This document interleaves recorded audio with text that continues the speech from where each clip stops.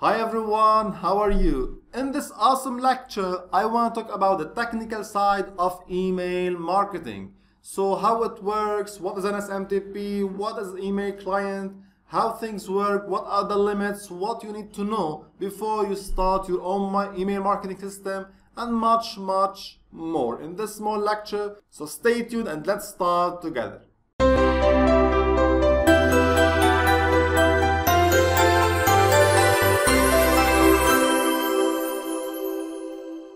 Okay friends, before we start, please support me by subscribing to my channel, liking the video, sharing with your friends so I can keep up with you.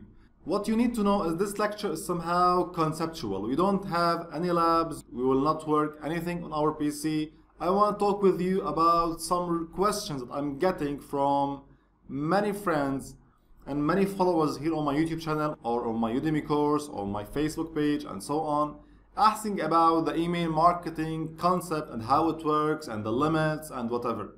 So in this lecture, in this 10-minute lectures, I try my best to explain everything you need to know before you start, especially for beginners who want to learn about email marketing and start marketing maybe CPA offers, affiliate offers, or maybe use their own email marketing system to start email marketing campaigns. So I really recommend to watch this lecture till the end. I know we don't have any labs to motivate you, but I really recommend to hear every word in this lecture so you can understand all the basics before you start. Okay friends, so let's start and talk about email marketing in general. So what is email marketing? I think the idea for you is somehow obvious. Simply, we have an email list. We have some emails, let's say 1000 emails we collected through opt-in forms on our website. We maybe extracted them from Facebook, from search engines, whatever method you use to collect emails. Maybe you bought an email list. You have an email list, you have some emails, and you want to promote a product to those people, to those emails. So simply, you go and start sending emails. How we send emails, the operation, the technical side, or what is really sending emails is something called the SMTP server.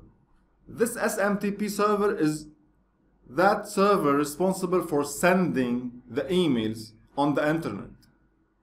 While the application you are using, like SendBlaster or MailWiz or maybe my free application, Super Email Marketer, or whatever application you are using to send emails and create campaigns, this is called an email client application. So in the sending operation, we have two nodes or two things you need to know about. We have the SMTP server that is responsible for sending the emails, and you have the email client or the email marketing application that you will connect the SMTP with, and then you can create a campaign, you can manage your lists, you can configure servers, whatever you want to do. But this application in itself cannot send emails. You need to know that, because some of my friends, I got some questions about what is the limit of sending in SendBlaster, or what is the limit of sending in your application, or how many emails can MailWiz send. Yes, there may be limits on SendBlaster or the email client application, but this limit is related to the application architecture, or maybe the resources, or how it's coded, or how the programmer programmed this application. But in general, there is no limits when it comes to the application. The limits is related to your server. We'll talk about limits in a little bit and how to calculate how much emails you can send from your server. But before this, let's talk about email marketing systems. Usually, when you want to start email marketing, you may go with a certain company like Aweber, like MailChimp, GetResponse, or whatever email marketing company that you can get a service and pay a monthly fee, maybe like $10 for 1000 emails or 1000 clients and so on. Or you can simply build your own email marketing system. You can create your own SMTP server and get your own email marketing application and connect them and start your own email marketing system. So you don't need to pay any monthly fees or you can open the limits, because as you know, in any company, it tells you that you can get around 1,000 emails per month, and for 2,000 clients or 5,000 clients for this price.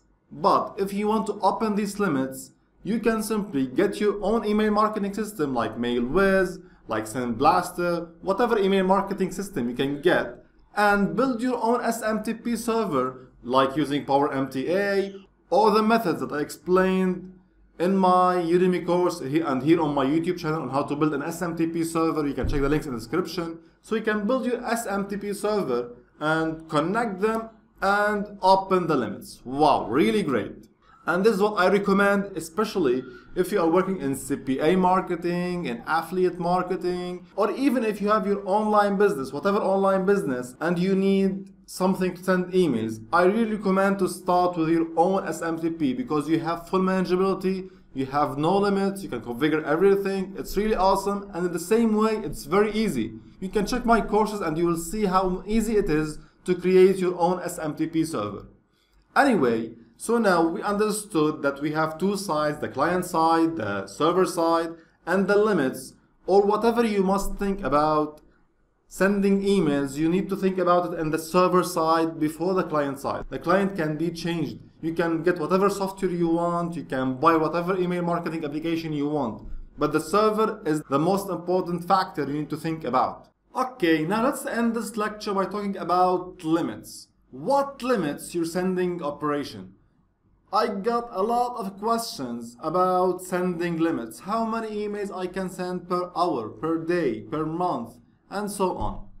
The main factors that limits your email marketing campaigns can be summarized in three factors. Number one is the company limits that you are using. As I told you before, you may use a certain company to send emails, or you can build your own email marketing system. If you are using a certain company like MailChimp, Aweber, whatever, they have a certain limits, they have a certain prices. Each package have a certain price. So obviously you will have some limits. You can read their own limits. Okay, now let's talk about the other option, which I really recommend, I told you about, to start with your own email marketing system and build your own SMTP server. So how to calculate the limits? Here in this case, in your own marketing system, in general, there is no limits. What limits your campaigns mainly are two things. Number one is simply your server resources. Let's say your machine have only 1 GB of RAM and 1 CPU. It may allow you to send around 1,000 emails per hour. You tell me I want to send 1 million emails per day. Of course, it will not handle this large number. So simply, you need to increase your resources. The second factor when it comes to your own email marketing system is the IP address. The IP is really very important when it comes to SMTP servers. What really affects your email marketing campaigns and how much emails you can send and where your emails are landing in the inbox or in the spam folder is your IP address, your IP reputation. So for that, we do something called warming up IP addresses before we start sending. You need to schedule a warm up so you can get a good reputation, then you can send a large number of emails and make them all go to the inbox folder in the target emails. So for that, I think you heard about something called IP rotation. So we have one server and we attach multiple IP addresses. Then we use our server, our SMTP server, to send maybe 1 million emails, but we rotate IP addresses. So we send 300,000 emails using the first IP, the second 300,000 using the second IP, and so on. So in general, take this rule. One IP address plus 1 GB of RAM plus 1 CPU is equal to 1,000 emails per hour, which means 24,000 emails per day. If you want to increase this limit, you need to add an IP address, add a CPU, add a RAM, and then you can multiply this number by 2 and so on. So calculate whatever you want according to this general rule.